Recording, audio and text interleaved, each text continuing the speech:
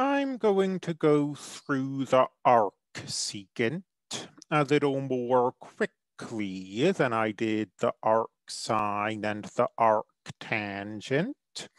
All of these examples are basically the same, and they are starting to border on tedious, although perhaps I shouldn't say that. The arcsecant does have one thing about it that requires a little comment. The derivative of the arcsecant involves an absolute value.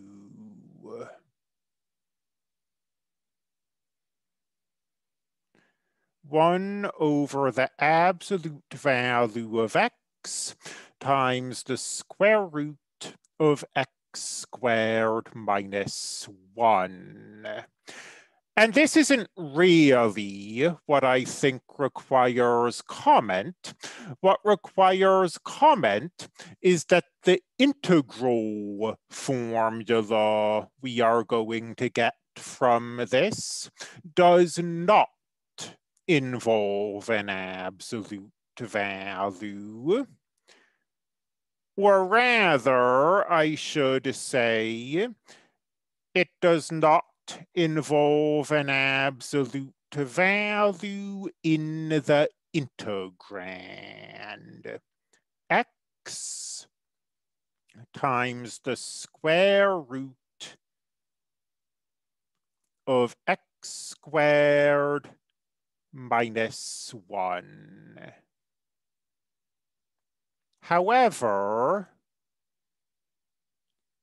there is an absolute value over here.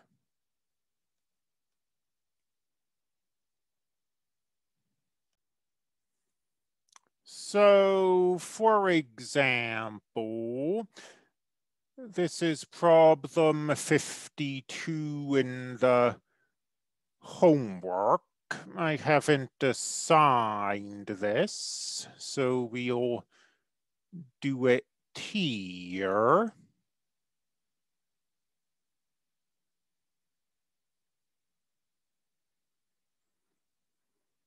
Sometimes it's not obvious how to start these problems, but this looks so much like an arcsecant. I don't even know what I'd try other than this. I suppose you could see this composition and try letting u equal 5x squared minus 4. If you do see that, you'll find quickly that it doesn't work. So to get du, you need dx being multiplied by x. We do not need dx being divided by x. So that's a non-starter. Let's use this formula.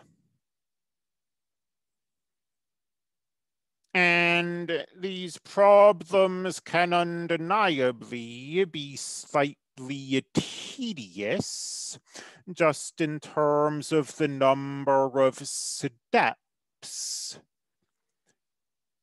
We're going to use u substitution. We've done this like 3 or 4 times already. 5x squared, that's the square root of 5 times x. That whole thing squared. But we need a 1 here, not a 4. And using the same trick we have used a number of times, we'll factor a 4 out to make this a 1. Then this 4 pulls nicely out of the square root.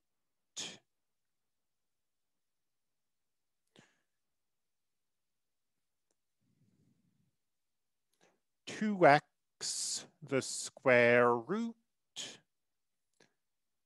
of 5/4 x squared minus 1. And then we'll pull this 2 out entirely. 1/2 the integral, and because we've done a number of examples already, let's rush through this a little. We need a square here. So we can rewrite this as the square root of 5 over the square root of 4 times x. That whole product squared. We have the -1 that we want. We do the inevitable. U equals the square root of 5 over 2x. Then du equals the square root of 5 over 2 dx. We don't quite have this, but we come very close to having it. I mean, we can put a constant here if we want to. We just divide by that same constant, so we don't change the integrand.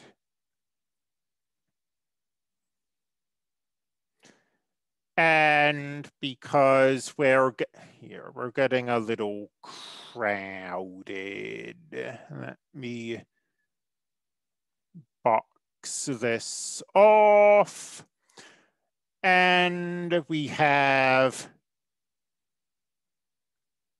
the square root of 5 divided by 2x. That entire expression squared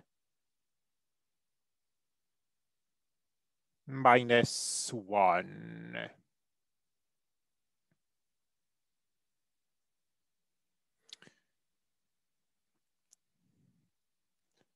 This constant comes out.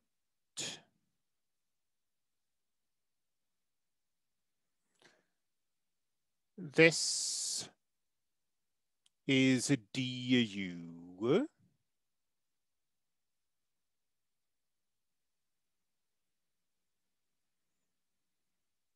Let's see.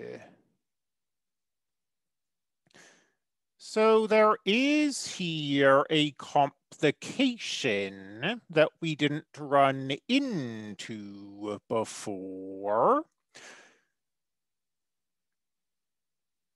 We need to turn this into u. That's fine. This is u squared, just what I think we needed. But then we need to turn this x into u as well. I mean, if you look at this formula, these variables match. That is not fatally difficult. If u equals the square root of 5 divided by 2 times x, then x equals 2 over the square root of 5 times u. And we have 2 over the square root of 5 times u times the square root of u squared minus 1. Pull this out.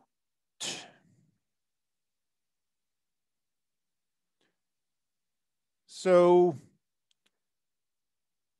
when we pull it out, this is in the denominator of this fraction. We get 1 over this fraction, which is the reciprocal of this fraction.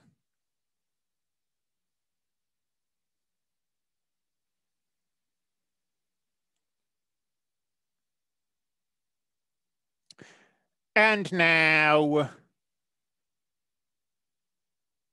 we just need to finish up. Outside of the integral, terms cancel. And then we take this integral. It's the arcsecant of the absolute value of u, remember? Plus our constant of integration, distributing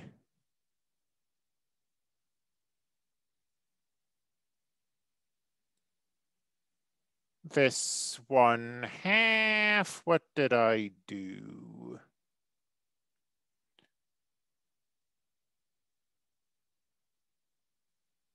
Arcsecant of the absolute value of u. I just made a kind of weird copying error. U is the square root of 5 divided by 2. 1/2 of an arbitrary constant is an arbitrary constant. I feel like I should almost apologize for this section. I feel like Calculus 2 is smooth going, and then we hit this section, and suddenly we're doing this very technical mathematics where we're adding in and removing these constants, and we're factoring things out. And it's just suddenly a lot of steps and things to keep track of. That being said, I guess an apology doesn't really do much. It is part of the standard curriculum that you should be able to solve problems like this, even if the steps are undeniably a little tedious.